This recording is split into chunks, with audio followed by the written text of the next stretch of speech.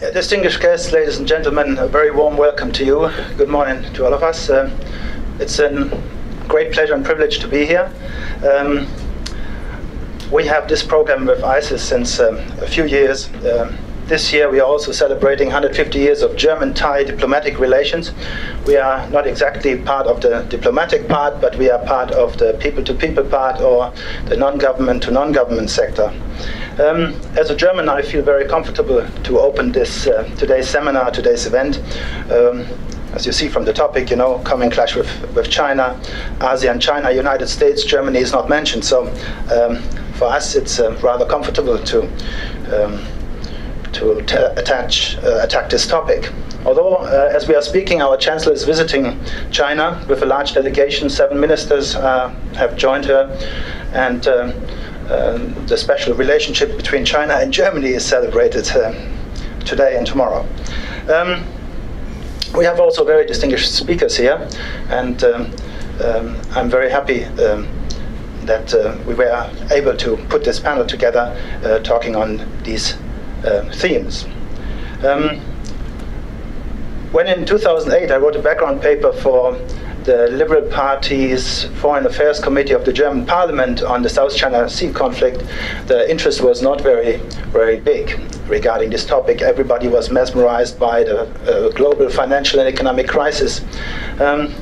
That has changed ever since, and when we look into the newspapers today, every day we find some photos of people raising flags of various countries on rocky islands who are submerged under the sea for some time. So the focus has very much shifted, and if we look at the data, the incidence, or the number of incidents, has increased ever since 2010, you can say, significantly. I just returned from Taiwan, where I attended a conference where Thomas Christensen, the former Deputy Assistant Secretary for East Asia and the Pacific, was speaking exactly on the topic of the rise of China and what we can expect.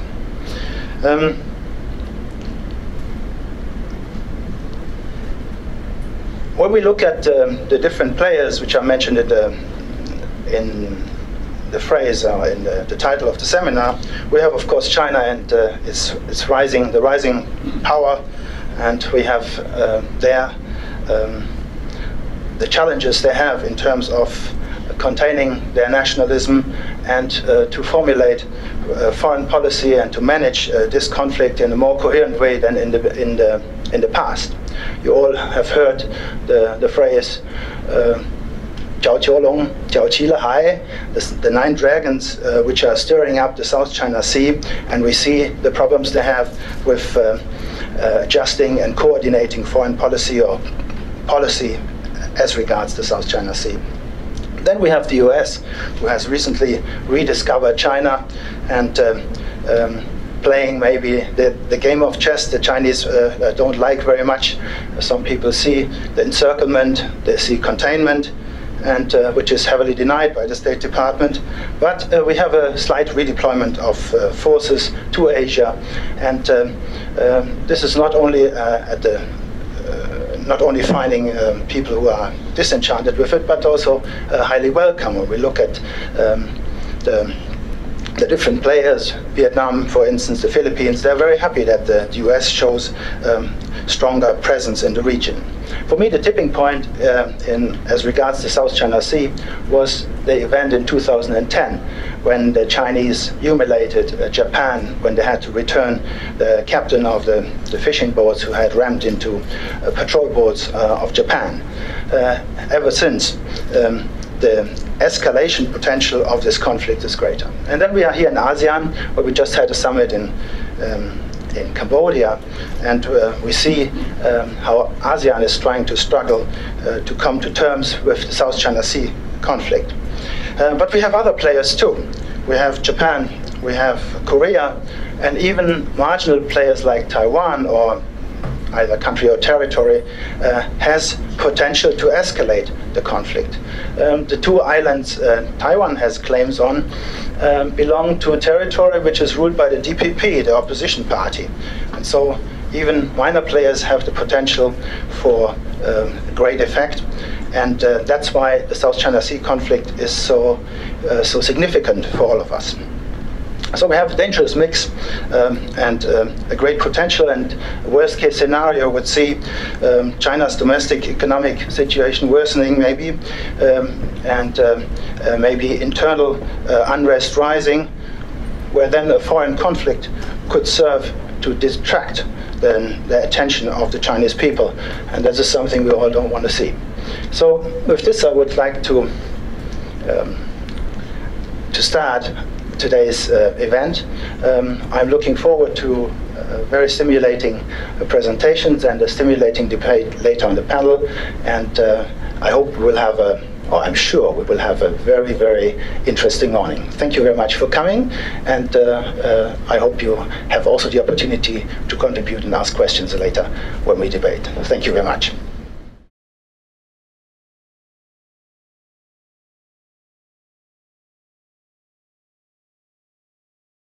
Thank you very much for that introduction, and thank you very much for the invitation to come and address you today.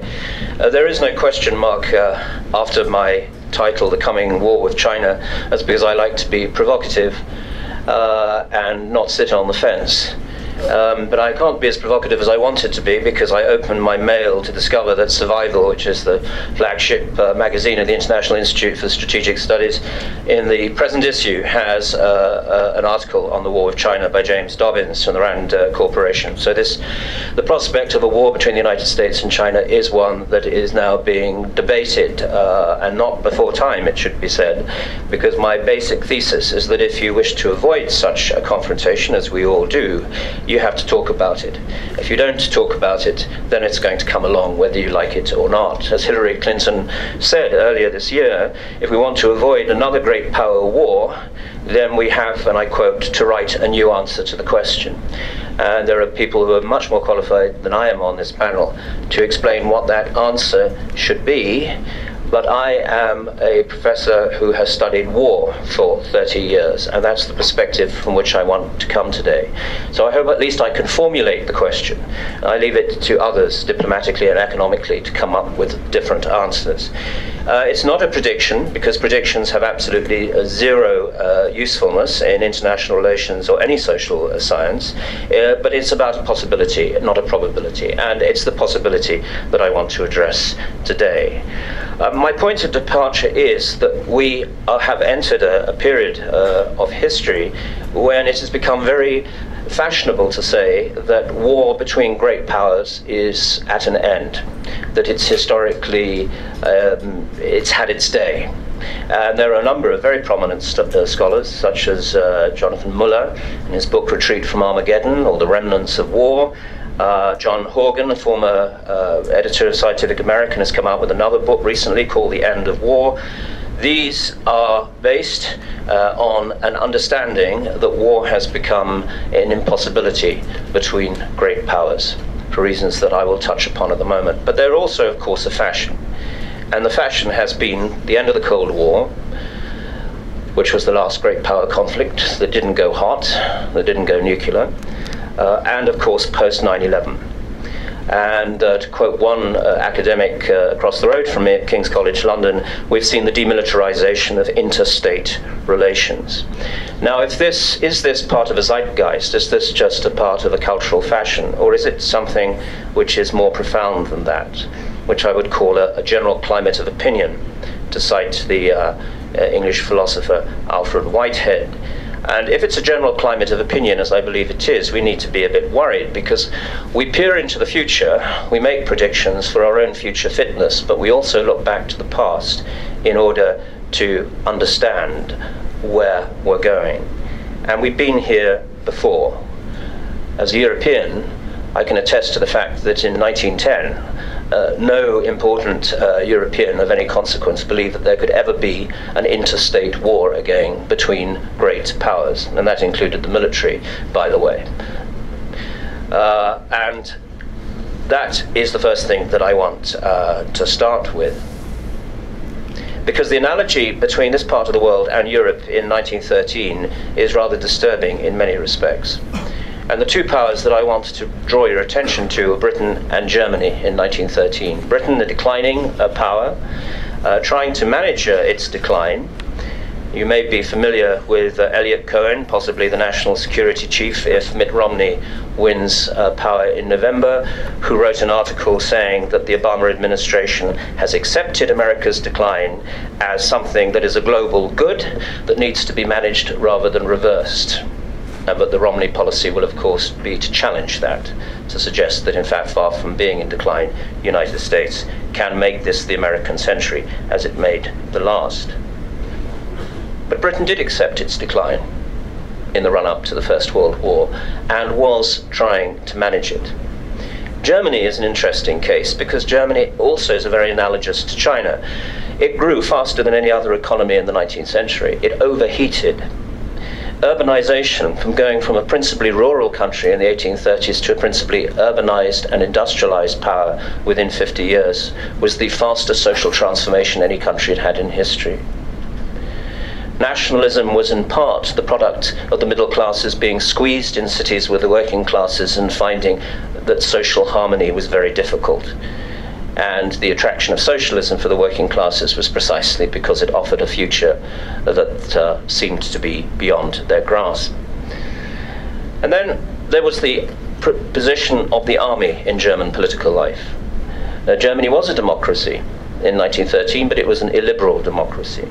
And it was illiberal because the army had a privileged place. They had a voice, and in some respects they almost had a veto. And the army was resentful that Germany had not managed to get its place in the sun, that it wasn't as respected as they thought that its power required it should be. They were in a hurry in order to be as powerful as quickly as possible. Analogies are, I think, quite interesting here. And as for the United Kingdom, it was a country that was not at ease with itself. It was deeply divided socially and deeply divided politically. The United States is a country not at ease with itself at the moment.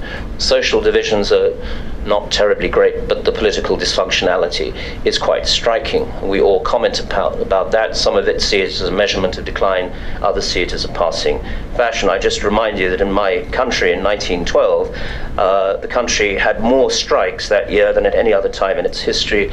We were riven by suffragette problems, votes for women. We were riven by unionists in Ireland who were challenging Dominion status for Ireland. We had a constitutional crisis in the House of Lords.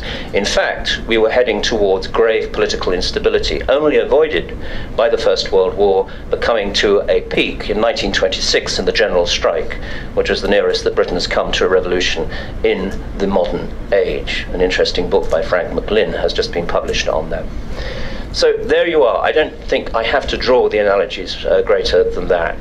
There are some interesting historical parallels here.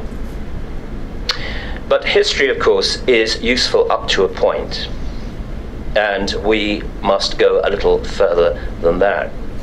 Why did we think in 1913 that war between great powers was impossible? We thought it was impossible because the economists told us so.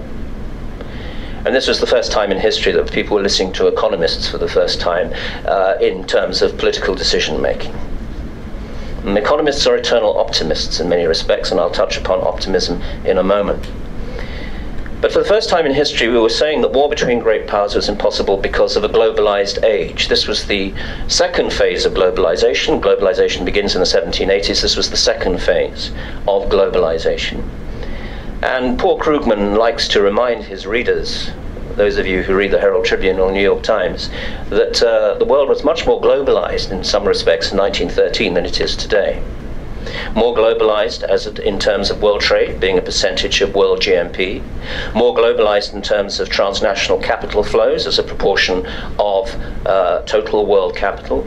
More globalized in terms of the movement of people across the world, vis-a-vis the rate of population growth. And for the first time in history, we had commodity price convergence, which, as Krugman says, is the best sign of integration and of economic globalization. And that is why people insisted that war between the great powers was a complete impossibility. The credit markets in particular, and the bond markets, those were the key. And because money was at that time supported by gold, we had real money in 1913, unlike the digitalized money that we trade in today.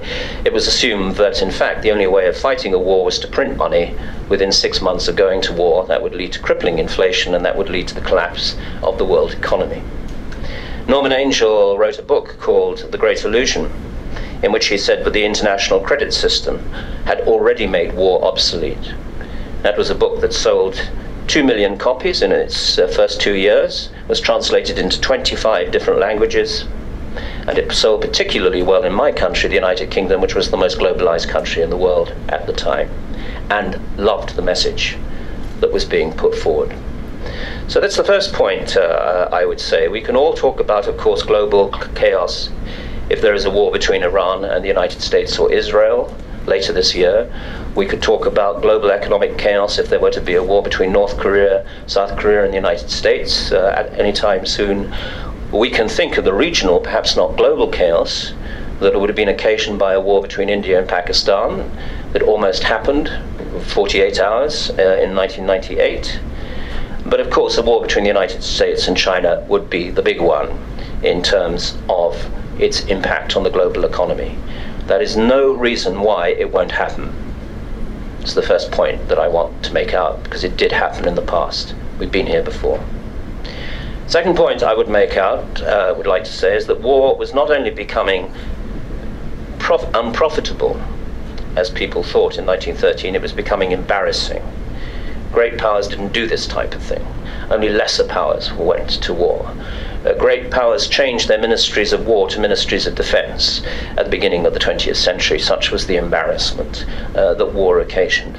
And we have this argument today that it's anthropologically almost impossible to imagine two civilized countries who are interested in the welfare of their citizens and the quality of social life would put everything at risk by going to war against one another.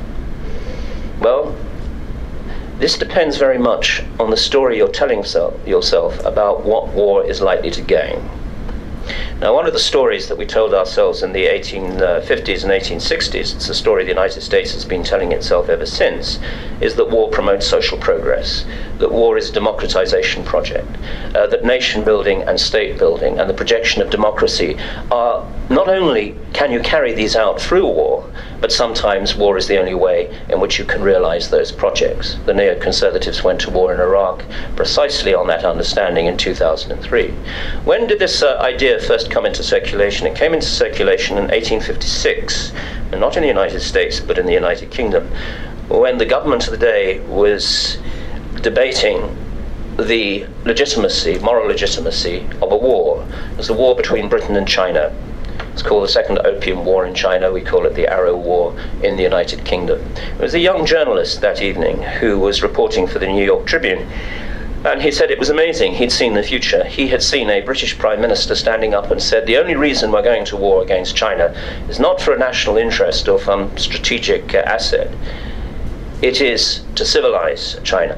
It is to open Chinese minds up to Western ideas. It is, of course, to open markets up to Western trade. But by opening up markets, you are also opening up ideas.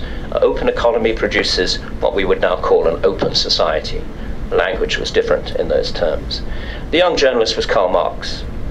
And he wrote to his readers to say he had seen the future, but the West had seized the moral high ground and was now legitimizing war in terms of going to war for other people, not going to war for yourself. And he said there will be no end to these wars once you can convince yourself that you actually occupy the moral high ground. That, I would say, is still a very important narrative in the way in which the United States frames war when it needs to legitimize its activities, less so the Europeans these days, but that's probably a matter of power. In what way would the United States and China legitimize war, something that they both abhor publicly? Well, one way, and I'm not a sinologist, but I am aware of the public debate in China, particularly amongst people who are not in government but are in think tanks, is perhaps it would be a way of recreating the Sinosphere that disappeared in the 1820s. What was the Sinosphere? It was the old international system that had been part of Asian history for 300 to 400 years, actually even longer. What the English did with the first Opium War was force China into a Western international system, which changed the rules in two respects. It was based, at least in theory, on the sovereign equality of states, and therefore was a non-hierarchical system. All states were supposed to be equal, and it was based on contract, and the contract was international law. It was not based on tribute. Now, there are some people in China who would like to reconstitute the Sinosphere, and there are some people who would see the South China Sea's discussions and debates as being possibly a precursor of this. I'm not in a position to be able to determine this one way or the other. I leave it to sinologists. I notice that no two sinologists can agree amongst themselves on the future of China and where it's going. So I take some hope from that. But insofar as part of the patriotic education courses in school have brought the surveillance of history back to 1840 as a legitimizing principle for the party, which makes party rule historically inevitable as well as historically legitimate, I think this narrative is one that you should look at. Because if anyone were to adopt that, officially or unofficially, then war would once again become a legitimate principle of action between states. And for the United States, I think it would be the speeches that we heard yesterday and we're hearing today. It's about American exceptionalism. It's about the American century. And if you're absolutely dedicated to making the first part of the 21st century the American century, if you believe American exceptionalism, then it seems to me that you have a legitimate reason for once again thinking of war as an instrument of policy vis-a-vis a country that challenges American exceptionalism and challenges the idea of an American century. The third argument that the great thinkers and gurus of the early 20th century said why war couldn't happen was that war was all about deterrence. Long before the nuclear age, when deterrence became a popular term, most writers and most governments were saying the only reason we are arming like mad, as Europe was in 1900, is to deter war, not to fight war, to make war impossible. And you do that not through diplomacy, but by arms races. Arms races will stop you from going to war. Now, this is very, I'm afraid, frightening analogy in this part of the world, where there are countries that are arming pretty quickly, where there is an arms race already, I would say, about to happen in space, possibly, but certainly in cyberspace. And these are the two areas, by the way, where I think military conflict is most likely to manifest itself. But I'll come to that in a moment. What happened with the arms races in the early 20th century? Well, one English historian has said that the problem was Germany wasn't spending enough on defense. It was only spending 3.5% of GNP on defense in 1913, which was not enough for it to feel secure. And the reason, by the way, the Germans refused to spend more was that either they would have had to have borrowed more, or they would have had to have taxed themselves more. And being fiscally prudent, as I'm glad to say Germany is still today, Germany did not go down the American model of over-borrowing, but not, of course, taxing. By the way, if Germany had increased its defense expenditure in 1913 by margins, its debt would still have been smaller as a fraction of GNP than France, Russia, or England. And its debt service ratio would have been smaller than England's. And if it had increased tax, its taxation rates would still have been lower than England's. But fiscal prudence in 1913, some argue, was one of the reasons why war broke out. Now, why is this important? Because arms races and maintaining a balance of military power is part of an international system. It's part of the regulation of an international system, how an international system regulates itself. You have to remember that international systems are not complicated like machines, they're complex. Machines are complicated, but we know why they break down. We can even do computer modeling of air wings for metal fatigue, which is why most planes that do crash don't crash because their wings fall off in mid-space, in mid-air. You can't do this with complex systems. And the problem we have in the Asian system that the United States has been managing for a long time is that Americans are beginning to doubt whether it's self-regulating. So when you see 60% of America's military assets being turned to this part of the world, you have three questions to ask. Is this a way in which the United States is balancing China? Is it just a way of reaffirming your primacy in Asia? Or has the United States concluded that the system is no longer self-regulating, that in fact it's becoming destabilized? And if it's becoming destabilized, how do you stabilize it? Because when a system melts down, it melts down very quickly. It melted down in months in Europe in 1914. The international economy melted down in months in 2008 with the collapse of Lehman Brothers. It happens very quickly indeed. I'm not going to dwell any more on the history, time is anyway going on, but I would just like to give you one statistic which is rather chilling. We got it wrong in 1913. War did happen. It was the worst war in human history up to that point. Here's the statistic. The total number of lives that were lost as a result of the First World War in Europe, as a result of the Russian Revolution that probably wouldn't have happened without it, and as a result of the Second World War, which would certainly not have happened without it, the total number of lives lost was 1 in 8 of all people who were alive in 1913. That is the cost of getting your assumptions wrong. That's why we need to question our assumptions all the time and not put our head in the sand. But this, of course, is the point that I want to make. It's a philosophical point. War is not self-subsuming. That means it's a philosopher's way of saying that war doesn't actually explain itself. So we can make a point that all great powers go to war against each other, and I would say that's a reasonable conjecture. I would say it's historically well informed. I would say it's actually probably true in the case of Europe between 1500 and 1900, but it is not universally true.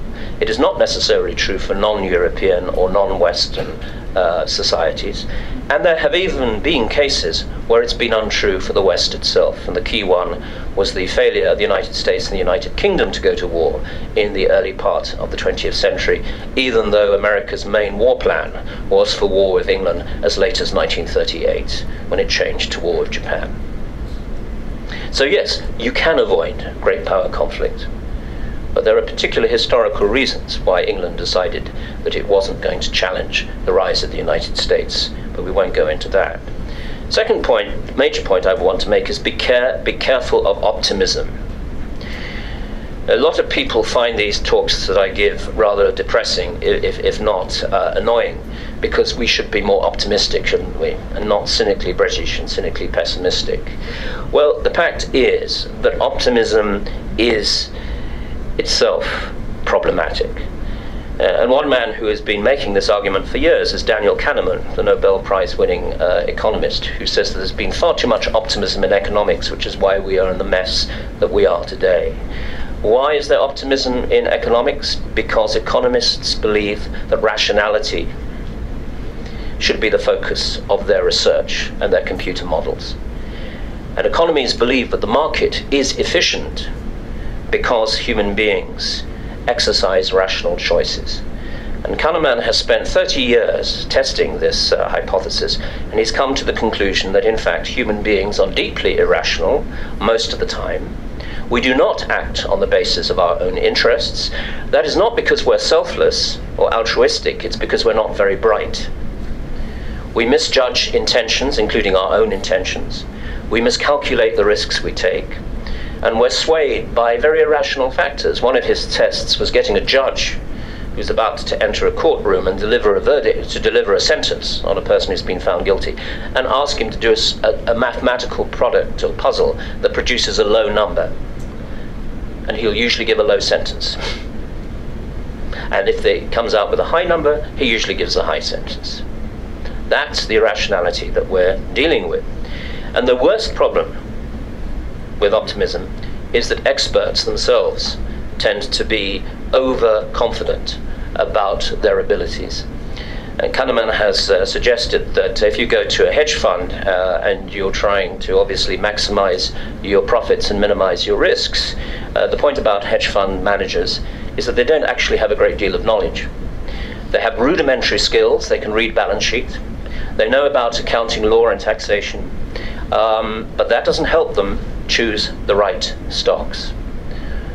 Some of them are lucky, and you're betting on human luck, in which case you get lucky, but luck also tends to run out. So be very careful of experts who will tell you that war between great powers is at an end. I'll just give you one little vignette about Jonathan Muller, who suggests that war is likely to become as obsolete as slavery and as dueling, two other social practices which are as old as history itself, slavery and dueling. Well, it'd be wonderful to know that we lived in a world without dueling and a world without slavery, but unfortunately we don't. Dueling, go to the divorce courts in London and see husband and wife dueling there for enormously large sums of money. And as for slavery, the United Nations calculates there are 14 million slaves in the world today. That's a higher number than ever before in human history. But slavery's changed. Sex trafficking, bondage, bond debts in South Asia and places like that. Slavery continues. It has adapted, just as dueling has adapted, and war will adapt. And war now has two areas which are completely new, cyberspace and outer space. And I think the war will continue for some time yet. Now I want to conclude on a more specific note. Let me invoke an Aristotelian hierarchy of causes here. Aristotle said that when you look for causation, why two countries go to war, you have to look, first of all, for the preconditions, you have to look for the precipitants, and you have to look for the triggers. And when most historians write about the First World War, why it happened, they would tend to adopt this Aristotelian model. What would be the precondition of war between the United States and China?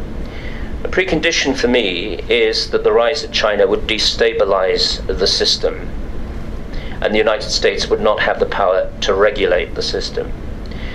How would the rise of China destabilize it? I just give you 5 very quick ways. First of all, it's difficult for China to evaluate its power, given that unlike the United States in the 20th century and Britain in the 19th century, it's a very rich and a very poor country at the same time.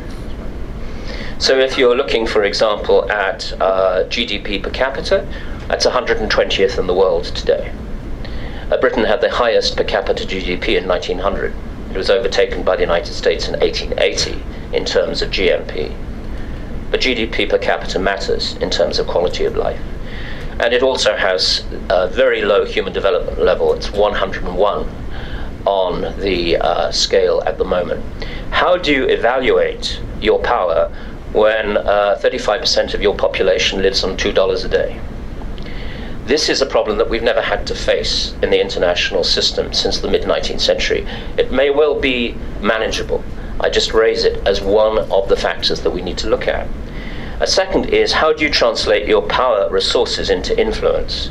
If you're not actually part of this networked world, which the United States is looking to in the 21st century to extend and prolong its power. Just as Britain prolonged its power through financial services after 1870, when it ceased to be a competitive industrial state, so the United States seeks to maximize its power through networking. And of course it has a vast number of networks with which it's at the center. Thirdly, how do you exercise power responsibly? If you're unfamiliar with this, the US essentially has run a demand-supply side model for exercising its power. We supply power for which there is a demand. And there has been a demand on the part of countries like Japan and Europe and many other parts of the world since 1950. Of course, the problem comes in 2003 when you supply a service that nobody wants. It's called the invasion of Iraq. Then you delegitimize your position in the world. But still, America is very good at selling the exercise of its power. And that is why the majority of Asean members are very keen that the United States still remains a primary power in this part of the world. Fourthly, how do you share power with others? If avoiding conflict means sharing power, what historical models have you got? And China doesn't have a deep history of alliances. The United States has a long history of alliances with other countries in which power is at least seen to be shared. even if it is not necessarily really shared? And finally, how do you conserve your power resources? How do you avoid overstretch? How do you decide to go for managing regional security rather than making yourself the primary power? These are all questions that have yet to be answered. And it would be very, very optimistic indeed to think that all the answers are going to be positive, or it's going to be very easy and quick to exercise those answers. And what about the United States? Well, I do see the United States as being in a country in relative decline in terms of its power status, not necessarily in absolute decline. The question is, can the United States manage its decline successfully? There are conferences in China about this now. How can we help America manage its decline? It's very important. And I would say the United Kingdom actually was very successful at managing its decline in the 20th century. Why? Because it actually thought strategically. There was a major overhaul of British strategic thinking around about 1902, where we entered into alliance systems, where we decided that appeasement with the United States was the necessary policy if we were to head off a conflict there, where we tried to build up diplomatic relationships. Can the United States think strategically? Well, one person who questions whether it can is Paul Kennedy, who teaches the Grand Strategy course at Yale University with Charles Hill and with Gaddis. And if you look at American strategic thinking in the quadrennial defense reviews of the last two, or national security strategy papers, you'll find an absence of strategic thinking. What you have is a whole series of strategic objectives, a wish list of what you'd like to achieve with no understanding of how you achieve it. And what does the US want to achieve with China? It wants to achieve two things. It wants to hedge against China's rise, so it is engaging in a kind of hedge fund strategy, maximizing the chances that things are going to go well, but also minimizing the risks of things not going so well, folding China into these security architectures, fast-tracking membership of the WTO, not trying to contain, but trying to manage and work with. And that's a highly sophisticated and clever policy and response by the United States. But is it sustainable politically in the American political system? That's a question that you have to ask. Or would it be seen, as Eliot Cohen would say, as part of seeing America's decline as a public good and prolonging it for as long as possible? And the second problem, it seems to me, with strategy is that successful strategic thinking not only requires narrative coherence, but it requires the ability to see a threat as an opportunity or a challenge to rise to, and not as something that you constantly have to defend against. And I'm a little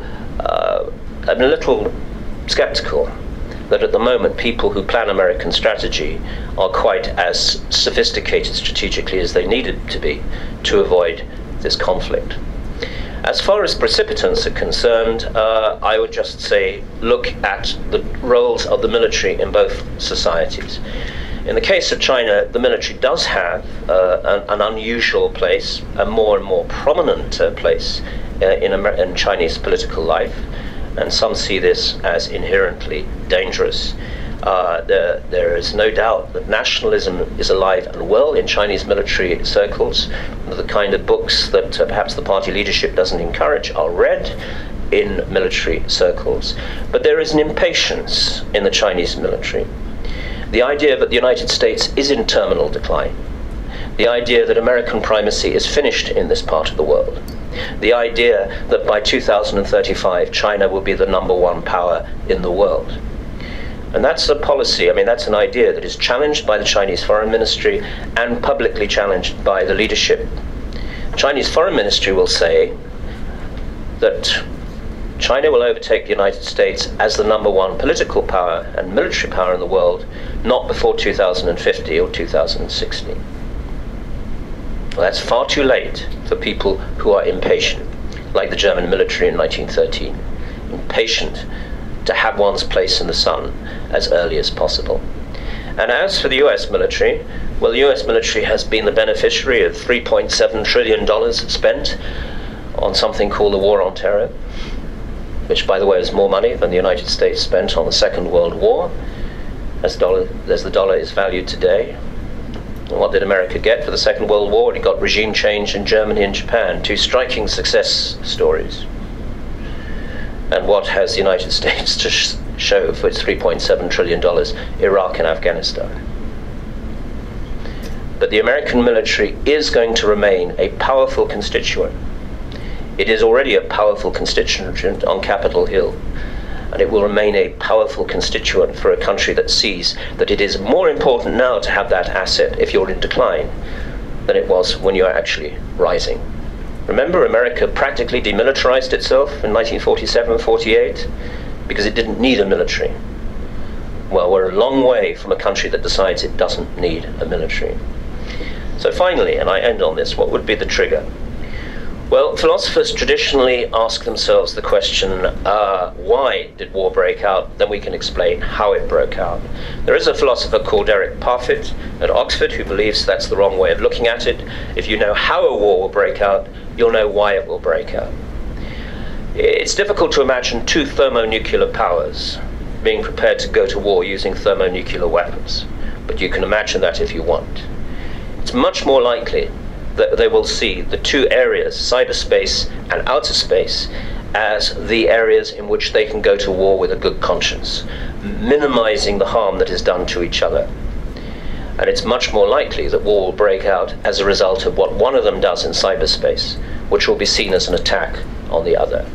We've already had a cyber war, Russia against Estonia in 2007. Not much fun if you're an Estonian citizen trying to take money out of a machine, only to be told that you couldn't take your cash out that day because all the services were down. Not much fun to be Googling on the internet to find that all internet access to the outside world had to be suspended for 2 weeks because you were under cyber attack. That's the type of area in which I think conflict is likely to break out in the future. We have to be very careful about that. So I've now taken up my time, so I'll just make one important final remark. All of this, of course, ignores the importance of contingency. Changes in political leadership, a change in economic circumstances for both countries, a global crisis elsewhere. All of these things could make our pessimistic scenarios rather unimportant. Never underestimate the value of contingency.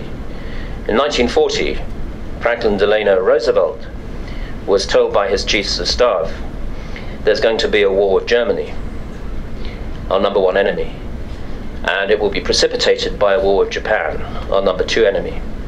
And no country wants to fight a war on two fronts. So let's do a deal with Japan, fight Germany, and then go to war with Japan at time of our own choosing.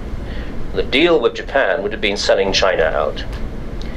And the reason Roosevelt did not do this was A, he was an internationalist who believed that China was a great power, or would be a great power one day, and would be part of this United Nations that was set up in 1942. Another internationalist was Wendell Willkie, the Republican Party candidate in 1940, who wrote a book called One World, in which he put China at the center with the United States and with the Soviet Union as the future makers of the 20th century, and that was not to happen.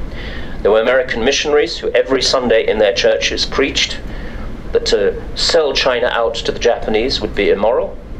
And there are American traders, of course, who as always have seen China as a huge consumer market, a market not to be traded in cynical moves. What would have happened if in 1933, on February the 13th, Franklin Delano Roosevelt had been assassinated by Giuseppe Zangara, who came very near to assassinating him, and his vice president had become president? Have you all heard of his vice president, John Nance Garner, a Texan conservative who hated internationalism and hated Franklin Delano Roosevelt in the best American political tradition of vice presidents hating presidents and vice versa? I think history might have been very different. And that's why contingency is important. Last sentence here. There are many warlike situations that don't end in war, and historians still puzzle over why that is.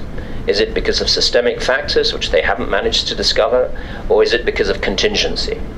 And we all hate contingency, social scientists, because we're told that history should be more important than individual human beings.